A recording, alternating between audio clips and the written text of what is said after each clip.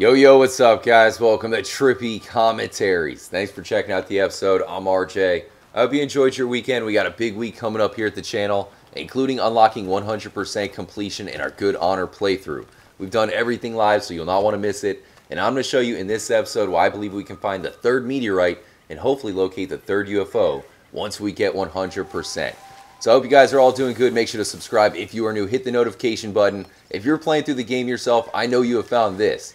A massive crater. How do you miss it? This is where you can find the first meteorite, and the second one is nearby at the meteor house.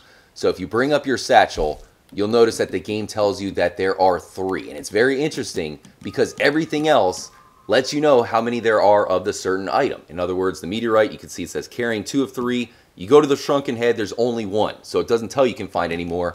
You can go up to the platinum engraved buckle, and we have the Legend of the East satchel. All of the items go to 99 unless the game specifies that there's a certain number. And we're basically told that we're only carrying 2 of the possible 3 meteorites. So I'm going to show you guys that there is a significant clue telling us where that third meteorite is. Hit me up on Twitter anytime. I'll have a link in the description. Also, we just viewed the meteor shower, and I think that you probably have to see the meteor shower before finding the third meteorite. So I'll have a link in the description if you missed that. We did it live on 420. It was pretty epic. With that said, guys, let's check out the clues that we can find a third meteorite and a UFO, but only after we get everything in the game first. The game that came out prior to Red Dead Redemption 2 is GTA 5, of course, and they have a lot of similarities when it comes to the secrets and the mysteries. And one of the biggest secrets in Grand Theft Auto 5 is the hidden UFOs. They would only appear once you get 100% completion.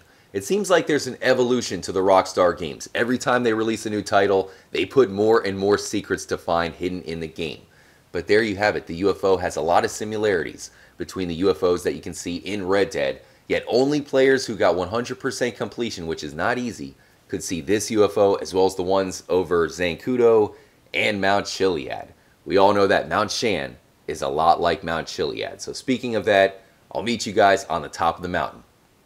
Here we are at the peak of Mount Shan. You have to say this is one of the best views in the game. Look at that. You can see for miles and miles. Now, I do have to point out that you do not need 100% to see the UFO that appears here at night, but there is this rock structure which remains unsolved. You can see how it points out different directions. You have arrows on there. I think the arrows are also color-coded.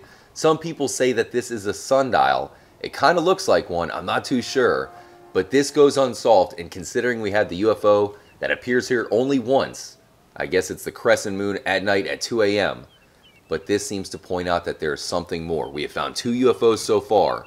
Perhaps there's a third UFO just like in Grand Theft Auto 5, and this one probably appears when we get 100% completion.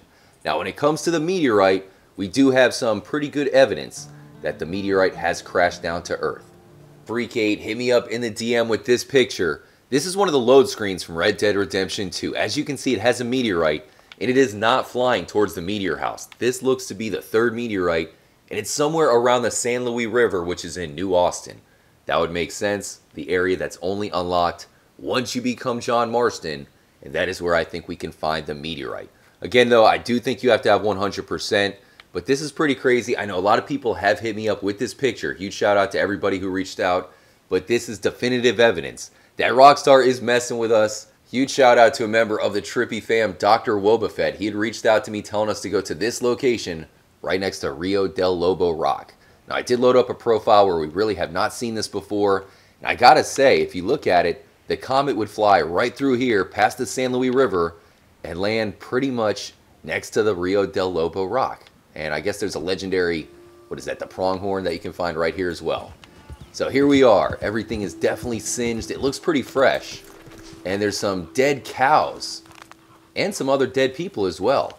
I'm not sure if we're going to be able to see any clues, especially because we do not have 100% in this profile. But I'm not really seeing too much here, guys. What do you think? Do you think a meteorite would be more powerful than this? Perhaps they wouldn't have anything left on them. But these guys definitely were burnt by something. Now, I have seen some pictures of this location where it was still on fire, but for some reason, it looks like the fire is well gone at the point of this profile.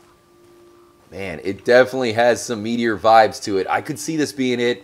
So the meteorite is either gone, perhaps we have to find it on an NPC, or it will spawn here or somewhere close when we get 100% completion.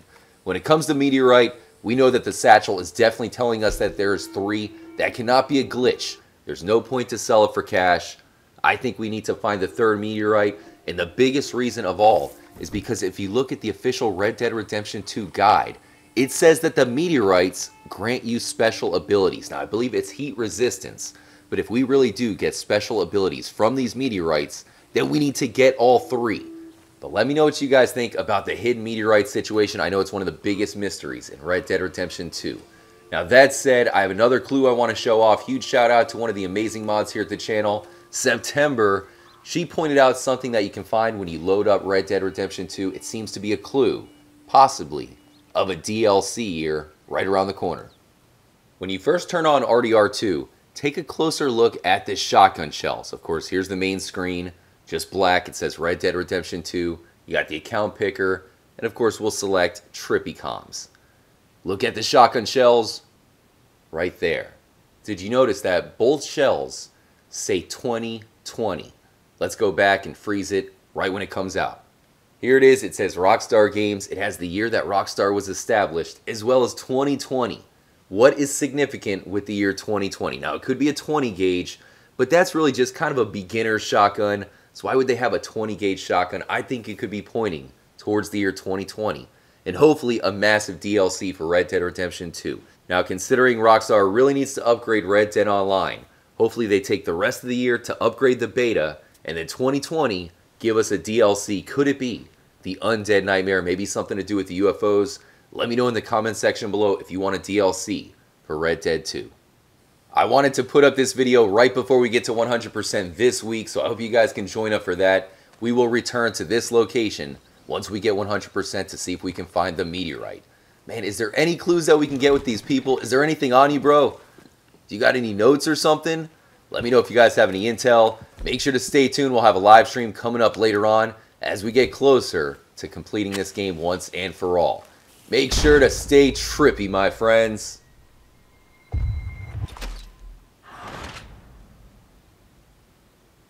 Y'all come back now, you hear?